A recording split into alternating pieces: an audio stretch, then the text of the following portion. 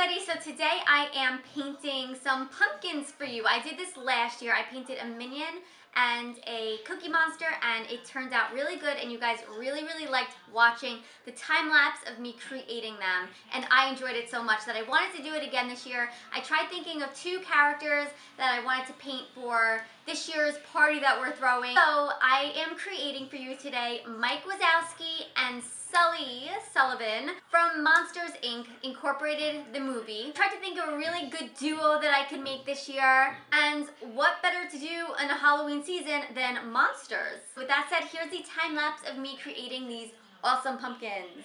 Enjoy! Why am I waving this around?